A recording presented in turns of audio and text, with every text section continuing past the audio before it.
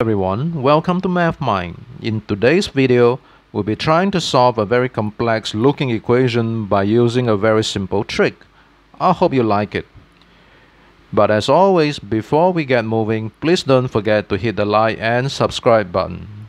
In this video, we are trying to find the product of square root 50 plus 7 and square root 50 minus 7, both raised to the power of 99. To get started, remember our basic rule of indices: a to the power of m multiplied by b to the power of m is equals to the product of ab to the power of m.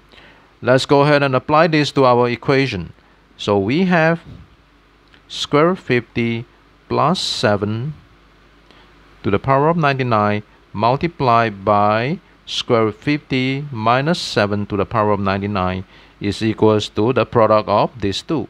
So square root 50 minus plus 7, square root 50 minus 7, both raised to 99. If you recall on our basic algebra, when you have a minus b and a plus b, that can be rewritten as a squared minus b squared. Let's compare that to what we have here. I have a plus b multiplied by a minus b. So let's go ahead and apply this and rewrite this part.